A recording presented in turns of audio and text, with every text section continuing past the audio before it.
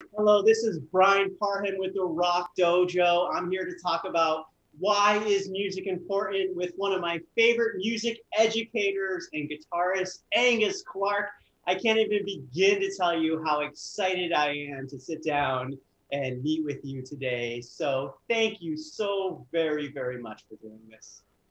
Brian, it's my pleasure. Thank you for having me, and hello to everyone.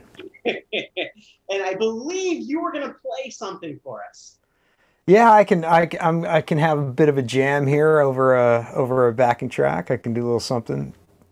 Shall we do that? So Okay, cool. easy. All right, here we go.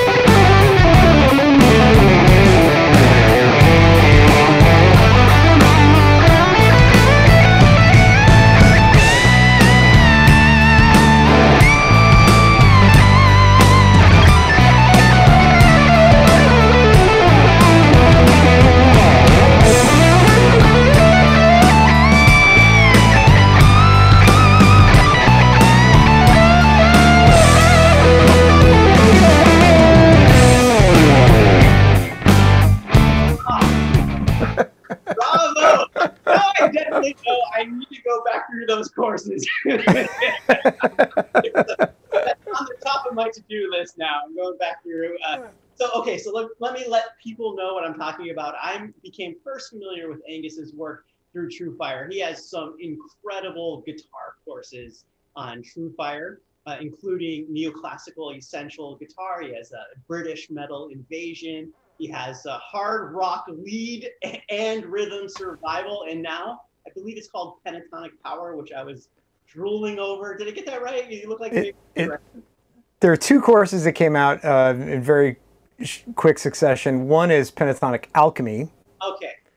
the art of making gold out of the five notes of the pentatonic scale, and then we have beyond pentatonics, where I take the approach of you start with the pentatonic scale and your licks in the pentatonic scale, which a lot of us start with, and then we just add a couple of notes in order to get the flavors, the diatonic flavor, like what the sound of the modes, couple of the modes that are popular in rock, and just major and minor. So it just goes beyond pentatonic, but the foundation is in the pentatonic. So it's kind of like taking these little steps towards broadening the number of notes that you use to solo, right? Because you start with 5, then you add the blue note, you're up to 6.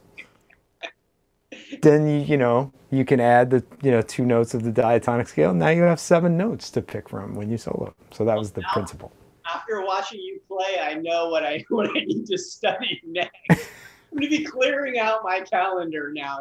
Evenings is for that pentatonic course. So anyway, Ben, thank you so much. As I was mostly familiar with you through your work as a music education, do you mind to give us a little bit of background about who you are and your work in music?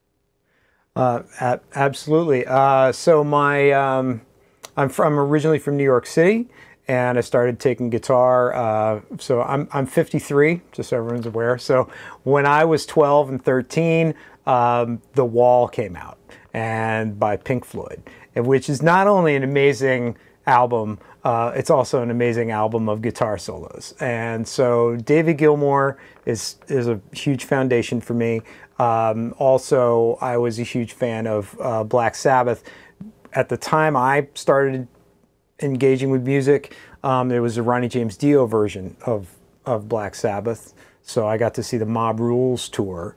But I bought the whole back catalog, and Ozzy came out, so Randy Rhoads was huge for me, Tony Iommi, David Gilmour, and I lived through Yngwie, you know, kind of destroying all your notions of what guitar could be.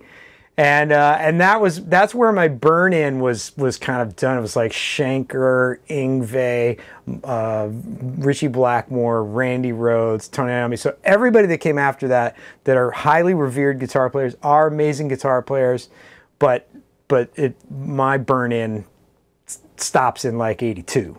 I don't know how else to put it. But so from there, oh, and John Sykes, right? Okay. So, but from there, I went to college at USC in Los Angeles, where that was right when Racer X were playing. Like, I used to go see Racer X play at the country club, and like, you know, I hung out at GIT when Paul Gilbert was teaching there and that kind of stuff. And one summer in college, I worked at a recording studio in New York where I hung out with and worked with Bruce Springsteen, Whitney Houston, Bryan Adams, John Waite, Billy Idol. Like, all those people came into this one studio I worked at that summer. So that was my first entree into like the professional music industry. It was my summer between my sophomore and junior years in college, working at this recording studio in New York. And so I got to, you know, see how all this stuff is done. I finished my music degree at USC and then came back to New York and joined a band that got dropped. So I was totally set on being a band guy. Just totally wanted to be an artist, part of a collective band unit. And we got signed and we got dropped. And after we got dropped, I, you know, had once you've been signed to a label, you start to meet people. And suddenly it was 94. Grunge took over.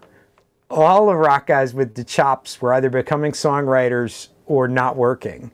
And I got hired by a new age artist named Kitaro, who was specifically looking for someone who could look and play like David Gilmour. And I was like, David Gilmour is the reason I play the guitar.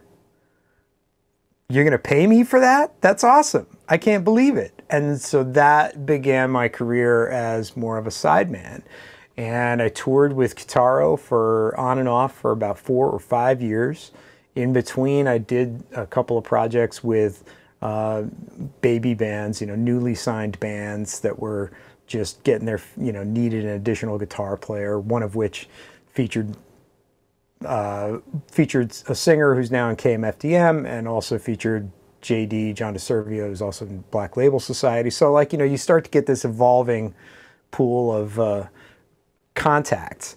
I also started teaching, and I was teaching at a place called National Guitar Workshop, and at National Guitar Workshop was a summer program, and we had lots of guest artists come, and one of the guest artists that came was Marty Friedman, and so he and I met each other, and he actually was a huge fan of Kitaro. He had worked with Kitaro, and so we started communicating, and in 2001, the Trans-Siberian Orchestra needed another guitar player, and they had actually called Marty about the gig, and he gave them my number.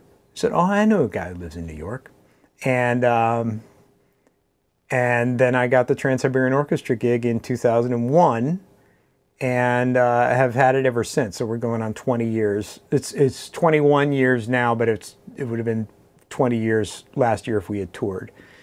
And then beyond that, I've played with Lynn Turner, who was in Rainbow and Deep Purple.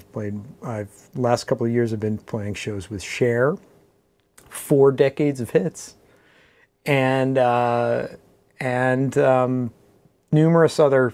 I've written songs with members of Jethro Tull. They've performed a couple of my songs, and I just am keeping busy. So, and I've had a band called Daredevil Squadron. We kind of a progressive metal it's somewhere between new wave of traditional heavy metal and progressive metal, and a couple of solo albums. One as a singer-songwriter. So I just love music, and I love doing it, and try to keep my hand in it.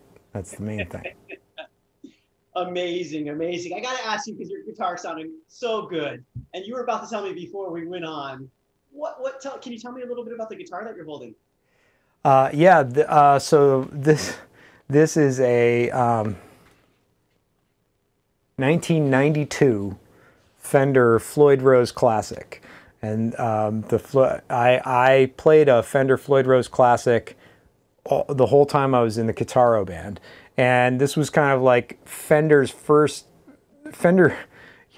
All through the late 80s, everybody in LA had taken a Fender and modified it with a Floyd Rose, a humbucker, and a Floyd Rose and a humbucker, or they were getting them made by James Tyler and these other guys. Fender finally got a deal with Floyd Rose, put a humbucker in the Strat, and put these out in like 91, right when suddenly nobody wanted that guitar anymore. They're like, right? So I had one, the Rosewood fingerboard one that I played in all the guitar dates. So it's really near and dear to my heart. And a former student of mine who's now very successful running a music program for a one of these big worship outfits, actually found this one and said, oh, Angus was saying he wanted a maple one, and he gifted it to me. So I thank Eric Struthers every day for sending me this guitar. And then I've had my guy Anthony Marcatelli do a bunch of work on it. This is a Duncan pickup here, and I'm just playing it through my one of the TSO Axe Effects patches.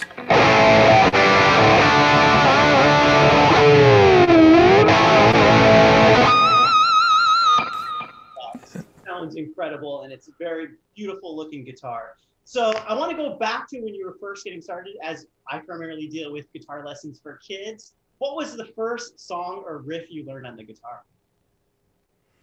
Oh, first song or riff I learned on the guitar. I think of it as, this is the one that stuck with me, is Tomorrow's Dream from Black Sabbath Volume 4. And I don't even know what the tuning is. I learned it in standard tuning, so it's like it's in the key of D, and it's like.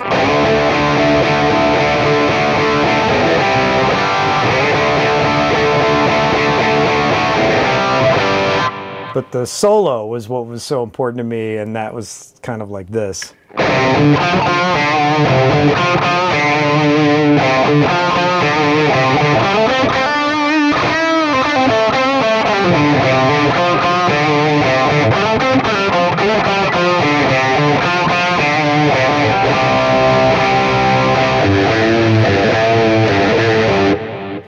And there's a lot in there that's still baked into my playing. Like I'm always playing the pentatonic from a sliding kind of like that. Those inflections, like that's still just like that. That's just part of it. But then, you know, I would have also played. I might have learned Iron Man first. Let's be honest, right?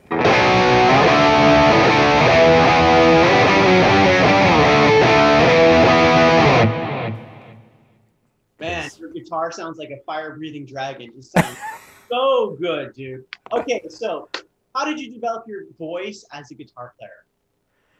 Well, I think that you have to focus on fundamentals at first. It's like the number one thing that you're looking to your teacher for. My teachers early on were not overly focused on teaching me songs. It was all about fundamentals. Like, are you holding the pick correctly? Let's play this exercise. And it was like etudes. It would be written on sheet music. So I was learning to read while I was learning to play the guitar. And it was all just about being able to play in time, in tune, hand synchronization, all those things. So you start with the fundamentals, right? And fundamentals, we could loosely describe that as like chops. You start with this basic recognizing pitches, playing in time, chords, getting all this kind of, just a basic power chord or a basic bar chord. I remember the first time I played one, the teacher was like, okay, you got it?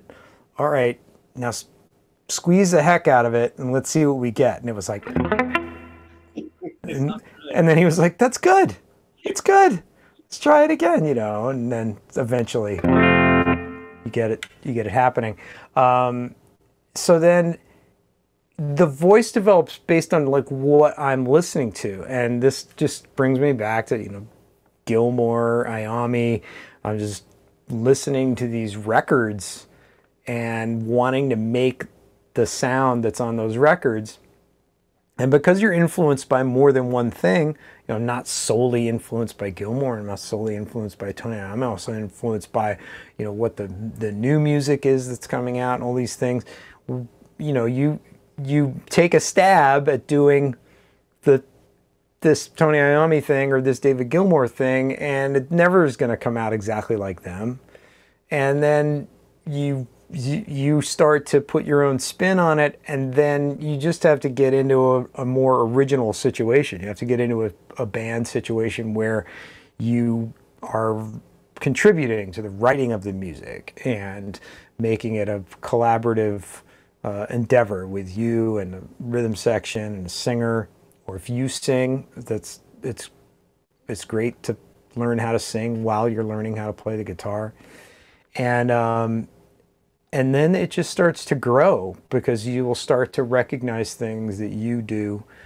And I'll recognize things that I do, and I may decode them and say, oh, that's like, you know, oh, I can see, you know, I'm letting my Randy Rhoads show over here, you know, but it all kind of mixes together, and that's where you get your own thing. And then people will point it out to you. Oh, I love it when you do this. It's like, oh, do I do that? I don't even know. It's interesting that you were talking about you weren't entirely focused on learning songs in the beginning. That you were reading music. I actually just interviewed another guest earlier this week, and he went through all the Mel Bay books, and there must be something to that. Did you do it too? All of you know somebody else who went through all the Mel Bay books, Mel Bay Modern Method? I need to connect you. That's awesome. Okay, yes. Oh my God. So there's something to that. And so did you go through them and then start working on your metal stuff, or were you doing it simultaneously? No, it's kind of like the teacher left it to me to be proactive about learning the rock stuff. And you know, when I everybody says this, but when I was a kid, there was not anywhere near the amount of resources at your disposal to learn rock stuff. You know, like you know, a lot of it would just be like a piano book of the wall, and you'd be trying to figure out. There's like half the notes in there that you actually need, and yeah, like I still don't. You know, there's a lot of Gilmour stuff that I would have left. It would have removed the magic if I had actually learned it note for note. It's only in like the last 5 or 10 years I was like, let me just go back and just really. I learned the Comfortably Numb solo. You know the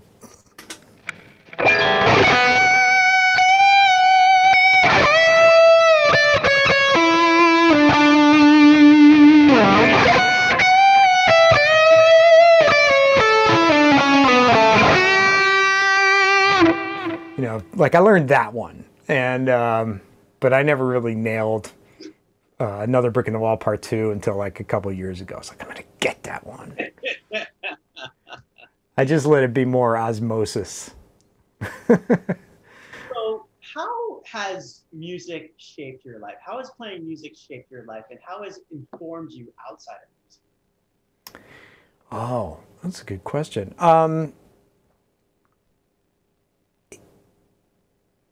So early on, music is kind of your space, right? You get to make it your space. It's like your safe space, your time with your music, and things like that. And I always found that was you had the solace of that. A lot of us who get really in music are, you know, there's. I couldn't speak to it. You know, music winds up being a social connector, but when you first get into it, it's very much about your own personal relationship with the music. And some people are more like, they discover music simply because they like being with a group of people that love the same song. But I would have kind of, you know, heard about Pink Floyd from a friend's older sister, you know, oh yeah, this is Pink Floyd, check it out. And then the new album came out, and then it was just like, you just listen to the whole thing. And you know, these records that I like are like kind of on the deep side lyrically and things like that. So it really created this whole space for me to explore my feelings about things. And then as it became something that I knew how to do, it became a lot about how I put myself out into the world. You know, I've had long hair when it was not fashionable to have long hair. I've had a guitar with me a lot of places that I go most of the time. It would have been kind of how I met people and surrounded myself with people, and it affects you socially. As you get older, being an actual professional musician winds up, again, you wind up being a little bit of an outsider because it's not 100% like a safe profession, shall we say. And as silly as this might sound, it requires you to work nights and weekends. And you'd be surprised just how disruptive like that is to the basic thing of kind of getting married and having children and things like that. It winds up being you're outside of kind of a standard expectation of what an adult does with their time. So there's a lot of things, but the main thing about music, because I have had jobs, I've had regular jobs, and you know, it helped me during a period if like stuff slowed down musically.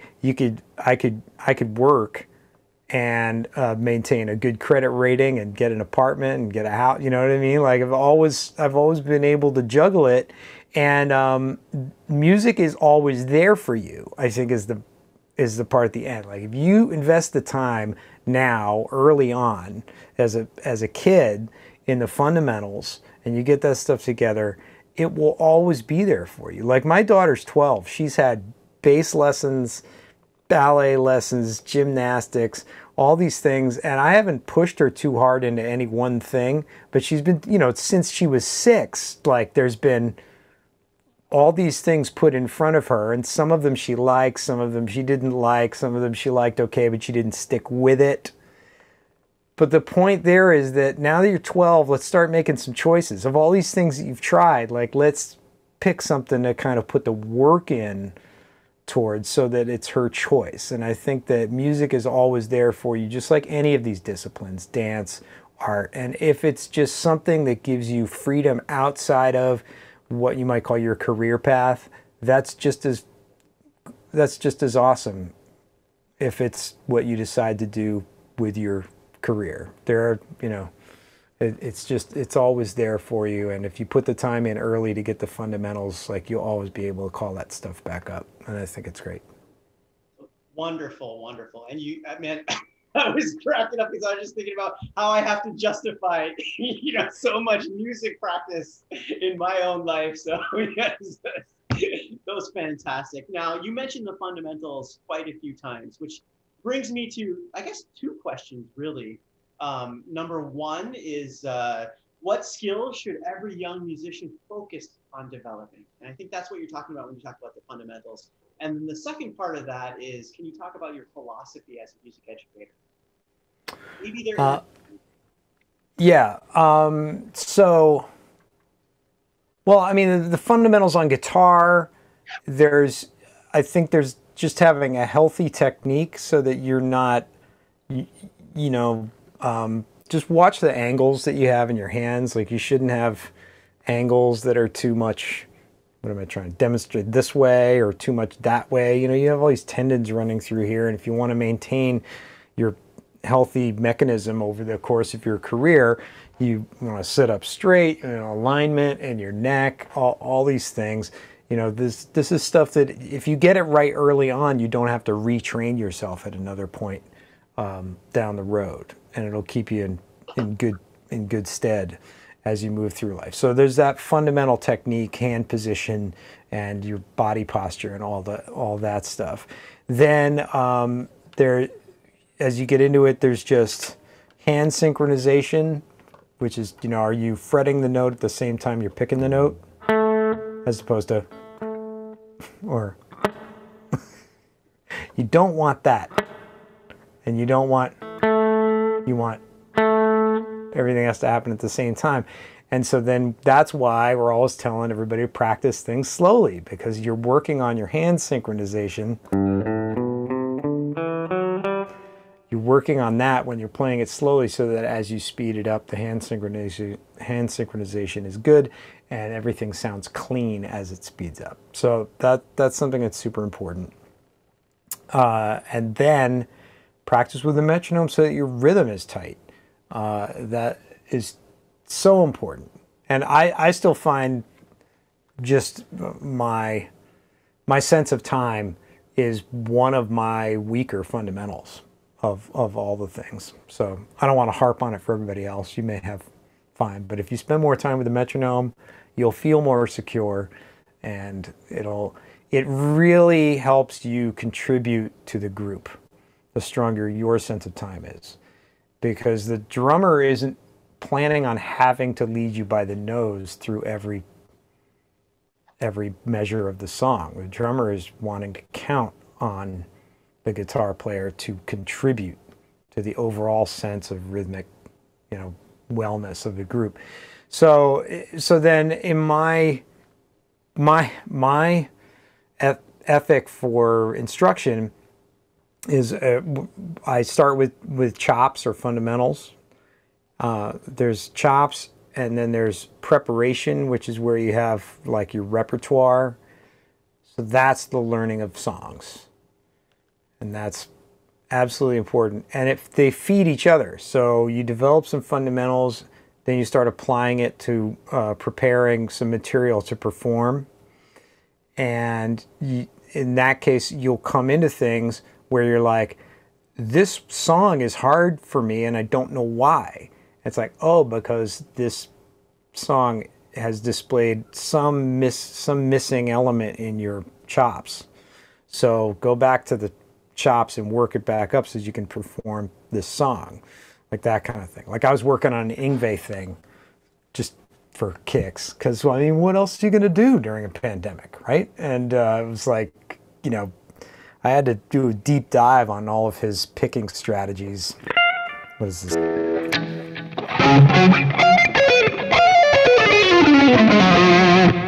Right, does he do it that way, or does he do it? You know, you have to figure out how Yngwie did it in order to really like get that stuff nailed.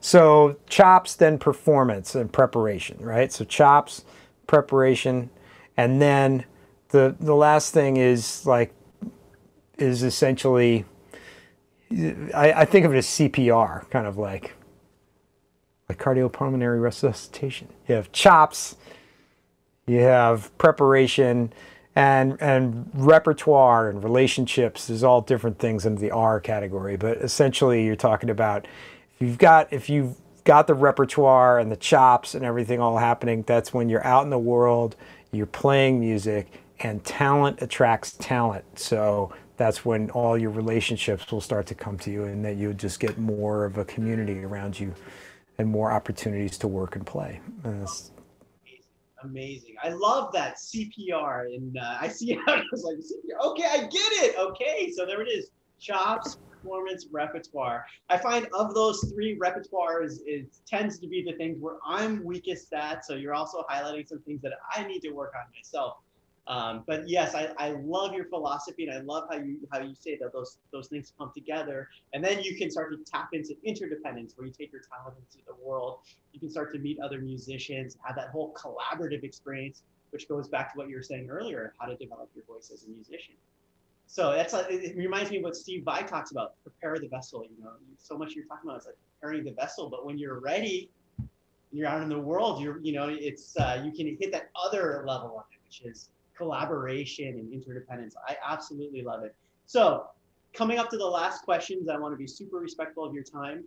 what does music have to offer kids, especially during the pandemic? I know that we're coming out of the pandemic, but still, you know, kids don't have as many activities as they did, you know, before the pandemic. Right. Yeah. I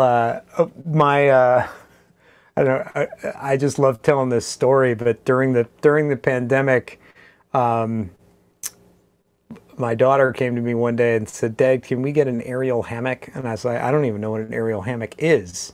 It's essentially, it's a lot like what they call a sling, but it's this big piece of fabric that you hang from a high ceiling, and then you can do like acrobatics and gymnastics in it, right? So I figured out how to hook this thing up in my garage, and she taught herself how to do full-blown like aerial routines just using YouTube.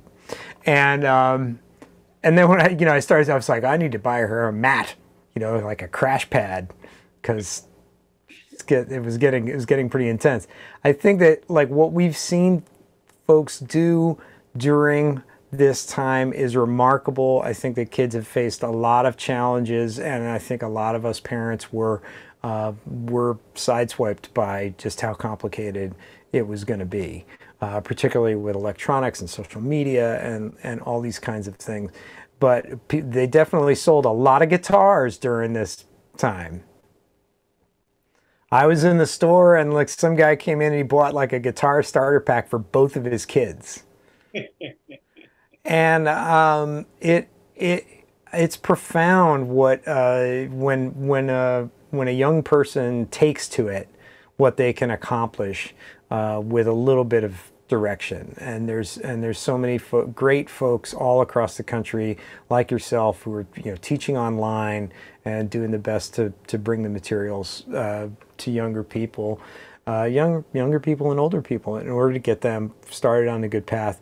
You know, most of my online instruction is done as pre-recorded videos, and that the facility that does that is down in Florida. So I wasn't able to actually make any content until a couple of months ago. I actually set up a studio with a friend of mine here in my town in New Jersey, and that's where we filmed these two courses that just came out for TrueFire. We're kind of calling it the TrueFire North Studio, because we didn't have to go down to Florida in the middle of a pandemic. But I think that if your kid shows any interest in something like this, you know, do what you can to find a way to foster it. That's the best I can say, because they, you know, if you give them the you know, if you can rent one for a week and find out if they actually have the wherewithal to stick with it, it's worth finding out. But you know, kids also need to develop that sense of working towards things, and I think a lot of the newer music schools are doing a good job of having that recital performance, so that someone gets to feel the adulation of applause, and that's it's how they respond to the adulation of applause that really lets you know if they need to do this or not. If they get in there and they play Mary Had a Little Lamb and everybody applauds, and then their face changes at that moment, like, then you know you're sunk. All right. Two more questions, Angus. Do you have any practical tips for parents who want to integrate music into their everyday lives? One thing that I let, you know, I'm sure all the parents are letting their kids pick the music in the car, but every now and then I just stand firm and say, we're going to listen to the Beatles, and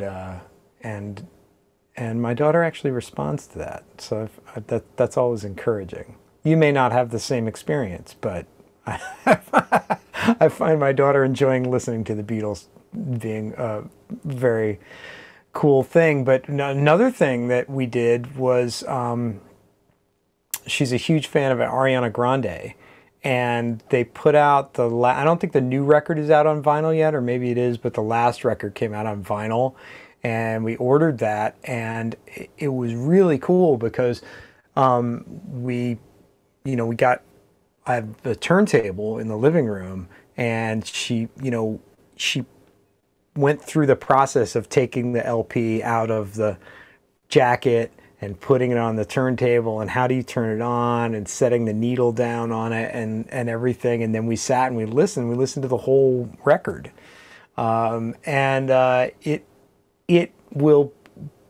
improves the attention span in that way, because the activity of listening to an entire album is, you know, that solid, whatever it is, 45 minutes, or this was more like an hour and 15, because it's a double album, but the sides are really short.